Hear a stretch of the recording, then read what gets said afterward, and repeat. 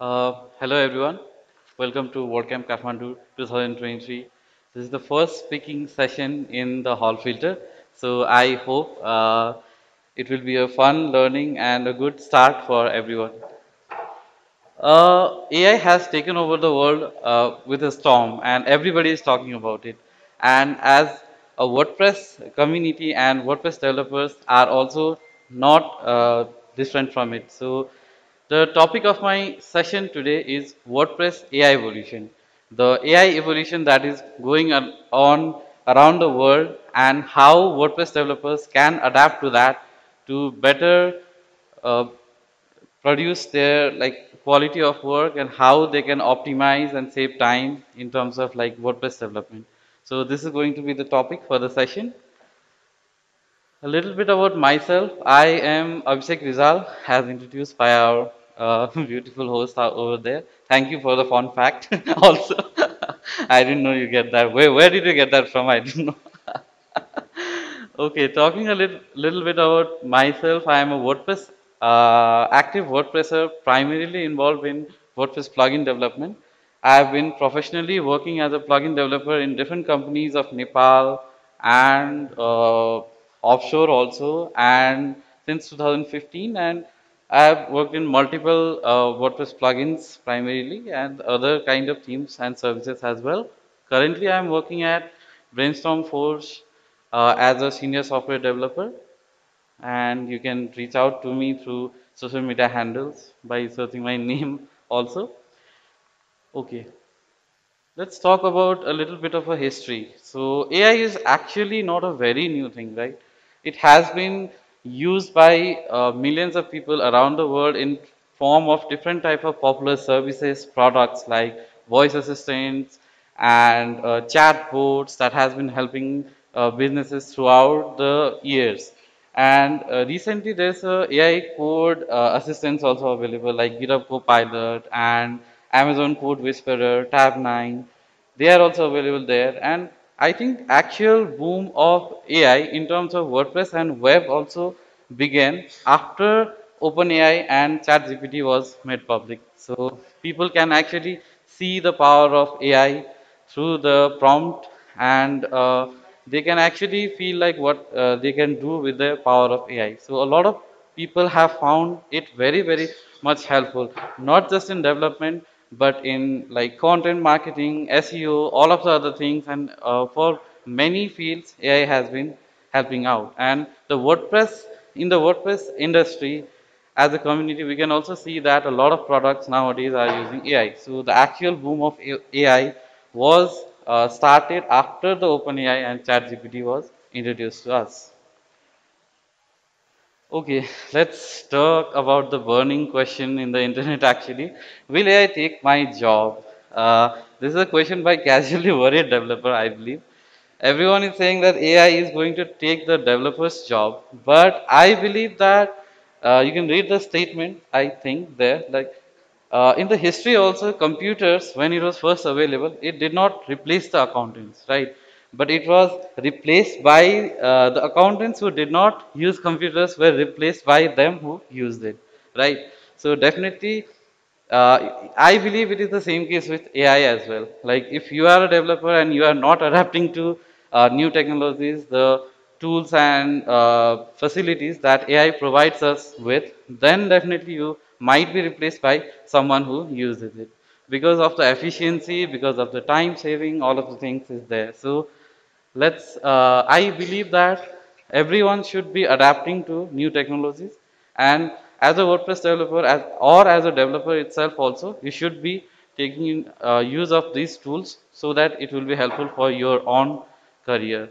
So rather than worrying about will AI take my job, let's adapt using AI in your job itself. Okay, so how do we start using AI in our day-to-day task? The very basic thing is AI can create content, right? We know that now because we have been seeing previews of ChatGPT, other kind of tools, OpenAI services, generative text, and everything, and it can create good content. We know that. So as a developer, I think uh, you can make use of AI to write the website copy for your clients. For example, you are taking some kind of project and you need to write some copy to show a demo or some sort of thing. So you can definitely use it for that. Another use case would be I normally like in day-to-day task also I we use Agile in our like daily workflow, and I hate to write the user stories in Jira because that is not what I am like very not very good content writer. So with AI, if you provide proper context and all of the things, you can create great Jira user story, comments, Jira PR comment, and all sort of things. So I believe content can be helpful for a developer, and you can use the AI tools to write better and communicate better in some cases also. Like when I'm trying to communicate something in Slack also, like while day-to-day communication, in some cases if I have to answer it through little difficult thing, then I take help of AI, and it gives me a really elaborated and good content. So that can be definitely one use case. Content creation, the popular tools that are available right now is definitely ChatGPT. It also has some official and unofficial like Chrome extension kind thing, and Find.com. I'm going to use Find.com in some of the examples that I'm going to show in my demo sites other, because it is a free tool and it allows you to test ChatGPT 4 model as well. So this is also a good option. It also has a VS Code extension that you can install and try out, and this Google Bar, Bing AI, and other tools as well. So these can be used for content creation. Yeah. Another popular tools that can be used to generate images is like website placeholder images. If you are using like a developing site for your client, and in that case what happens is that if you place the proper images and everything, then it like saves up a lot of time to go back and forth rather than the this placeholder images. So in these kind of cases also you can use AI based tools to generate images and provide like a decent demo to your clients as well. I just kept this comparison between the placeholder content and real content that can be created by AI, and it looks different, right? So this is the way, in this way, how like you can make use of these tools and get better results in your day-to-day work. So for image management, there are popular tools. They are both free and pro. So some of the tools are OpenAI, DALI, Midjourney, Adobe for Firefly, Magic Copy, Segment Anything. So you can take a look into these tools in your day-to-day like development work also, and use it for your development task. Okay. So coming further, like you can use AI in different kind of development work itself as well, right? So for actual development task also, it can actually help you find things faster, debug faster, and optimize your code. So some of the examples I would like to show how you can boost your productivity using the AI in your development cycle. The first one is code suggestions. So let's look into this one first. See, I hope this is visible. I'm using Fine as a tool for demo for this one, but definitely this can be anything, anything of your choice. Like you can be using GitHub Copilot or other kind of things, or ChatGPT itself, right? So what I'm doing right now is I have sent a prompt, write a code to generate a basic FAC theme. So this is a full site editing theme, the new trend in WordPress going on itself. Like if you are new to FAC itself and you want to learn something about it, then you can make use of AI. Like better than looking into the docs, what you can do is just add some prompt to write a code to generate a basic FAC theme. And what the AI tool is doing is right now, it is giving me clear cut instruction along with the code itself also, with the proper header, with description, authors and everything as per your prompt, right? So, and it is also explaining the steps to you. So this way how you can make use of it as any new topic, anything that you want to know about, anything that you hear in the word camp itself, like talking, like people are talking about, you can definitely go and ask to AI about it, right? And it is going to give you a proper explanation. Just make sure that you check it properly, the code, like AI generated code, you cannot directly copy and use it. I would suggest that you can analyze it to get a better idea of it, but definitely it gets a lot of things that you don't have previously information about. So this is going to be really helpful. So for example, this is creating, this also demonstrated a block template demo also in index.html. So up to this level, for to get this information, I think you'll have to look into web a lot. Like you need to have a correct terms and find out different terminology, what does what and everything. But you can have all of this source of information in one place. So this is going to be definitely helpful in your day-to-day task. And this is just an example of creating a FSC theme. That can be anything like a React project or whatever you are, like blocks or the new like buzzwords of WordPress. Whatever you want suggestion from, you can definitely get it from the AI tools. Okay, moving further, AI tools can also help you in debugging errors, right? So if you are a developer, you are definitely going to have a tons of errors in your code, whether it is like developing some feature or anything like that. And we actually spend a lot of time debugging a lot of errors. But with the AI-based tools, debugging errors has been also very easy, and in terms of time, it is really time saving also. So just a very basic example I have written here. So how ChatGPT or the AI based tools is handling these kind of errors. This can be anything like JavaScript error, PHP error, file path error or whatever, right? So you can just paste the error. This is a very generic kind of thing. On-code type error. This we get a lot in JavaScript and React-based projects. So this is a example that I'm sending, and with that prompt only, this AI-based tool is giving me some suggestions on how to debug it. So steps are also there, right? So all of the possibilities, and it can be helpful in reducing a lot of things, something that you might have missed, right? So you can get there faster. So debugging is also very helpful with the AI based tools like Fine. And this is just an example for JavaScript, but this will definitely work for any kind of error or in any programming language, most of them actually. Okay. Other than that, custom development. So, how many of you here actually use like ACF or plugins like Metabox for custom development? Any else? Okay, a few people.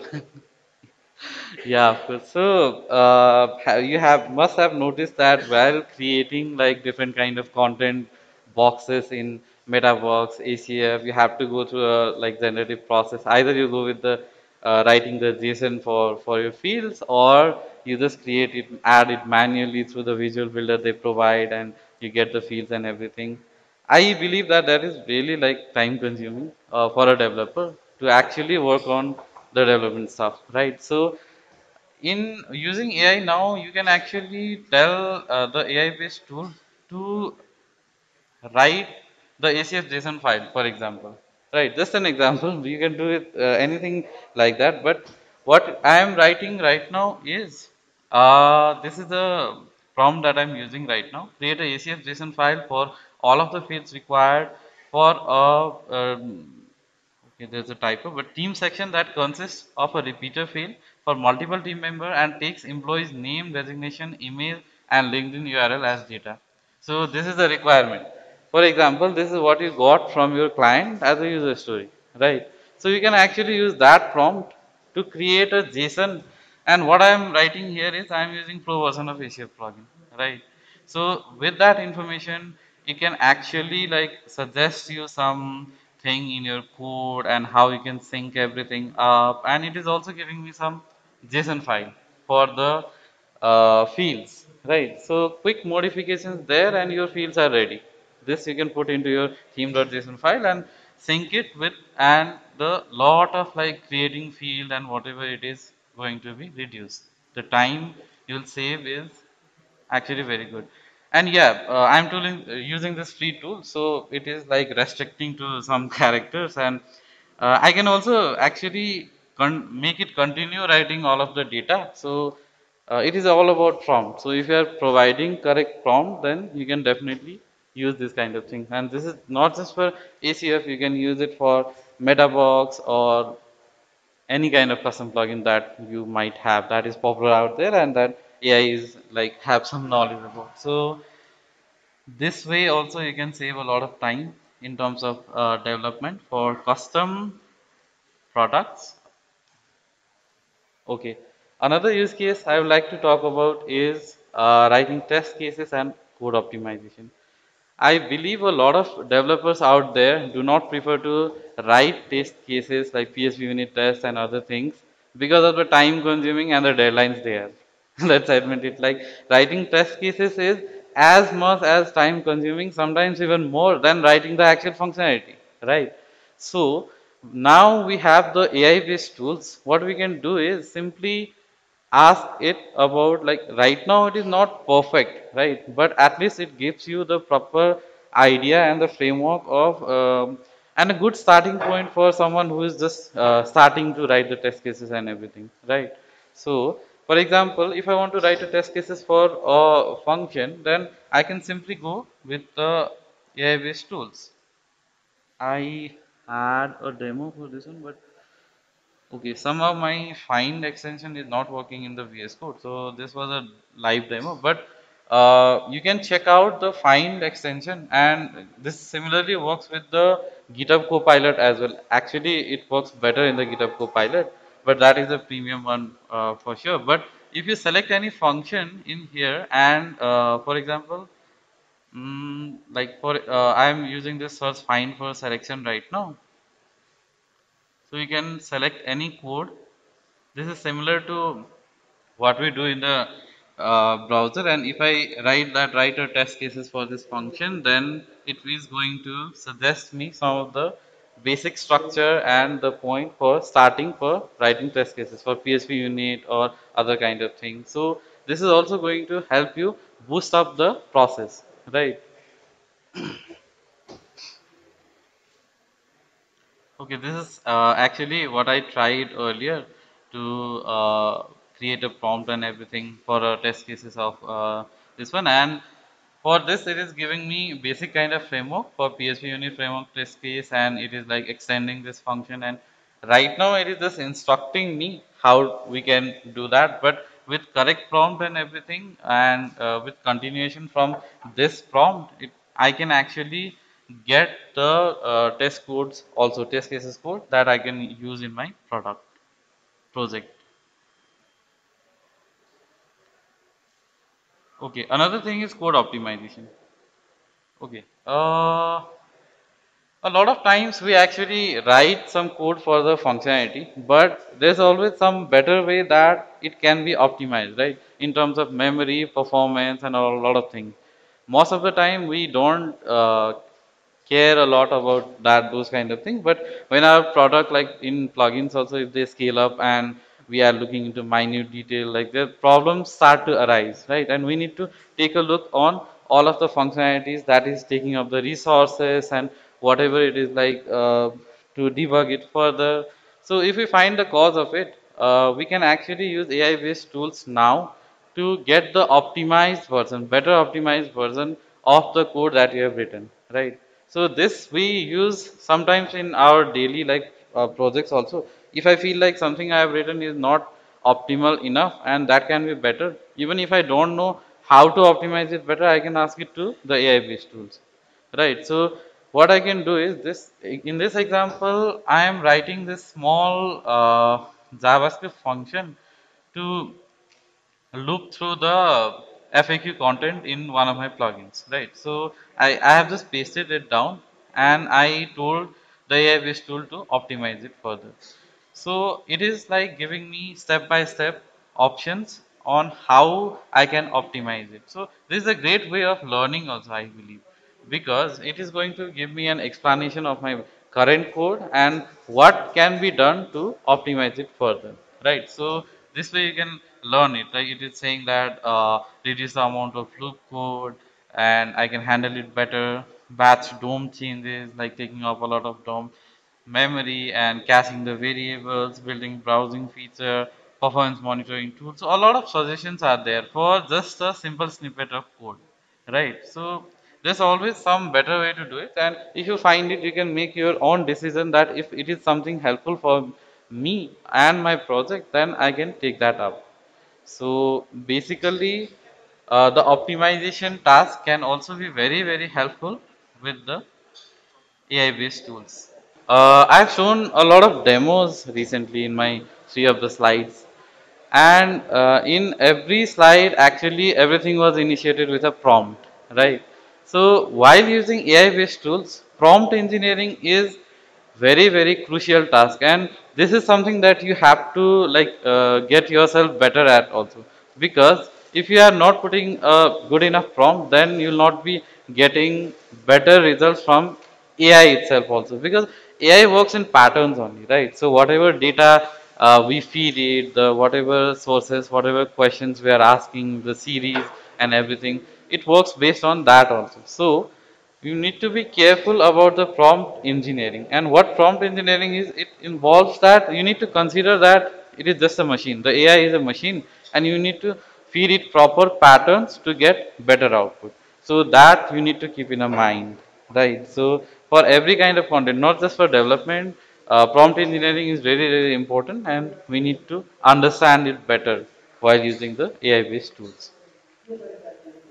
Okay, right now a lot of businesses has been using AI based integrations in their existing product also. So just an example of how WordPress businesses are shifting to the AI paradigm, we can look at the example of Elementor's AI. They are providing the text generation feature right on their editor, the image editing features are there, and some of the SEO plugins like Rank Math, the all-in-one SEO are using generative like content generation for better titles, meta description, and all of the things.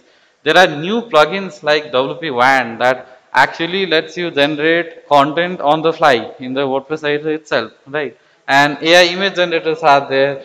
New site generators like ZipWP, Shore Writers, Chatbots, Jetpacks AI assistant is there, AI powered plugin is there. So all of these big industries are adapting to AI. So I think in a product also, AI based tools like integration is must right now, because a lot of businesses are going into that direction. Okay, so what are the development ideas that we can take away from there? I think the day-to-day task we can use definitely AI for the development of our different kind of like ease up our development process and everything, like I explained earlier. But as a developer, I think we can integrate AI to existing product like WooCommerce, LMS, as per your client's need or your own product. If you have your own product, then you can definitely add AI integration to it for users to have a better experience into it, right? Or create a completely different AI based product.